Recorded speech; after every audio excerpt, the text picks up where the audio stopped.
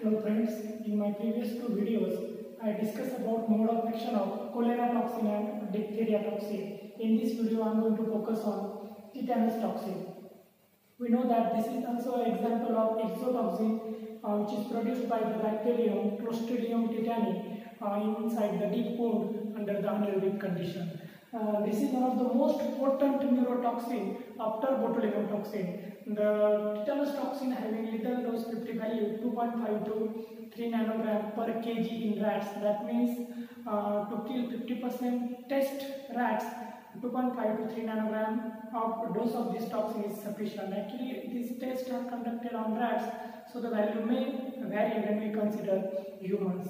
The toxin is also called as spasmogenic toxin because it induces spastic shocks. In this lecture, I am going to focus on structure of this toxin and its mode of action. Now, in the structure, we know that the toxin having 150 kilodalton molecular weight polypeptide chain. The toxin having two subunits, B subunit and A subunit. The B subunit of the toxin called as heavy chain with a molecular weight 100 kilodalton, while A subunit of the toxin is called light chain with molecular weight 50 kilodalton. The B subunit of the toxin having two different components. The first part of the B subunit is called EHC. It is having molecular weight 50 kilodalton, and this part is responsible for binding of the toxin to the neurons on the membrane. Now, the second part of the B subunit is called HN. This part also having 50 kilodalton molecular weight, and this part is responsible for translocation of this toxin inside the neurons. The A subunit is attached to the B subunit by a disulfide bond, and this disulfide bond gets reduced inside the neurons at the time of action of this toxin. The last part of the toxin is A part or A subunit. It is called as light chain with molecular weight 50 kilodalton, and actual toxicity of this tetanus toxin is related to the A part or A subunit of this toxin because this A subunit having proteolytic activity. Now we are going to focus on mode of action of this tetanus toxin. Actually, in normal condition, when toxin is absent in the body, the central nervous system sends signal of relaxation to the muscles by using some inhibitory neurotransmitters. These are the chemicals or transmitters which is responsible for relaxation of the muscle. These inhibitory chemical neurotransmitters include GABA or glycine.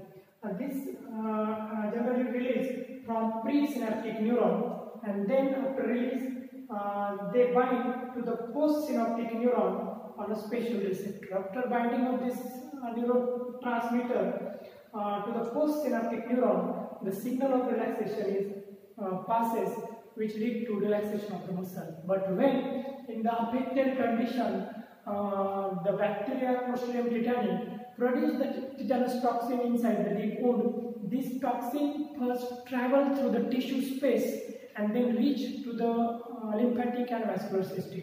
Then from lymphatic and vascular system, this toxin get entry inside the peripheral nervous system neuron through synaptic junction. And then when this toxin enter into the peripheral nervous system, it migrates towards central nervous system by the process called retrograde axonal transport. We know that neurons are generally longest cells in the body, and to transport of the molecules or organelle inside the neuron, retrograde axonal transport is used. When this toxin reach to the central nervous system from peripheral nervous system, the action of the toxin is started. Now, in the first step, the toxin bound on the negatively charged membrane of presynaptic neuron. After the binding, the toxin migrate and get entry inside the neuron by the process called receptor-mediated endocytosis. Due to this process, the toxin get entry into the neuron and a vesicle is produced called endosome. The endosome contains both the subunit of toxin, that means B subunit and A subunit. Now this endosome migrate into the presynaptic neurons, and then when they reach at the end of the neuron, the toxin come out from the endosome and then travel and get attached to the postsynaptic neuron. This transport is carried out through synaptic junctions. When this toxin bound to the postsynaptic neuron, it again and get entry into the postsynaptic neuron by the same process, that is receptor-mediated endocytosis. Now in the postsynaptic neuron, the toxin is present in the endosome.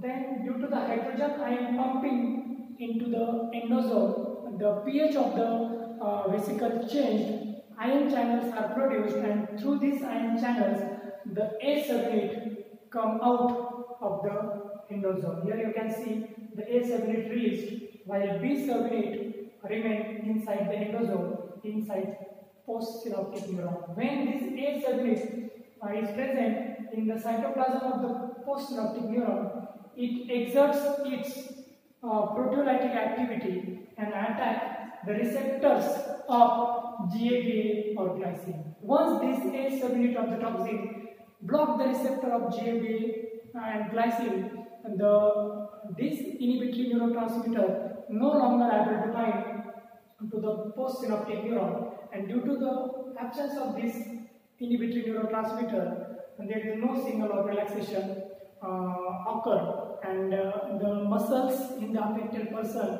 remain in contracted form, which lead to a disease called tetanus. Now, due to the blockage of the neurotransmitter in the body by this toxin, symptoms occur like locked jaws, then spastic shock, and ultimately, due to failure of respiratory system, the death occur.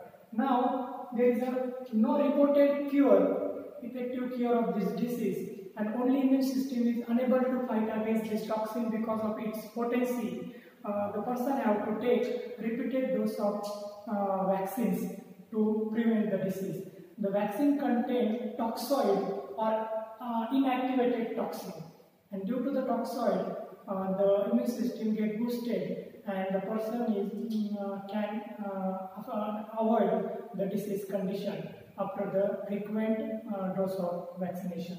So in the today's lecture, we discuss about structure of this toxin and mode of action of tetanus toxin. Thank you.